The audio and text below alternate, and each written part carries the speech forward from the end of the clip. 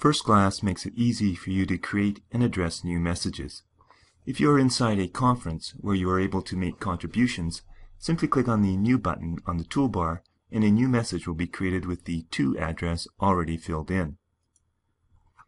If you are in your mailbox and click on the New button, you need to enter the address or addresses in one of the different To type fields. FirstClass makes addressing messages extremely easy. There are 3 different types of addresses that you can use in a message. You can address an email to someone in your contacts folder, to someone or a conference that is in your FirstClass directory, or to an external internet address. Let's take a look at all 3 options. If you are addressing a message to someone who you have in your contacts folder, or to someone who is in your FirstClass directory, you can simply start by entering just part of a person's name. If you pause typing or press Enter or Tab, you'll be presented with a number of matches to choose from. Here we see that we have what looks like 4 matches. FirstClass will always display your contacts folder matches first, and you can tell by the unique icon. In this case, we find that our contact, Frank Alberts, has 2 email addresses.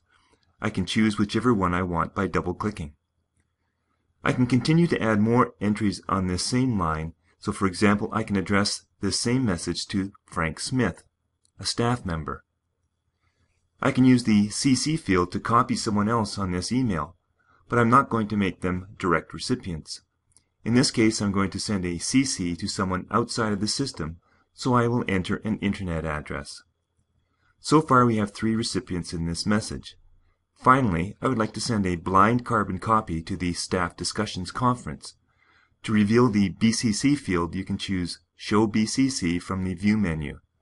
All I have to do is enter the word staff, and since there is a unique match, it will auto-complete the address. You may wonder why I'm using blind carbon copy. The reason is that recipients of this message will never see the Staff Discussions Conference in their received email. Thus, when they reply to a message, there will be no chance of the reply going to the Staff Discussions Conference.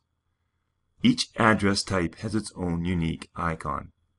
When you've completed your subject and body of your message, you can click on the Send button to send the message.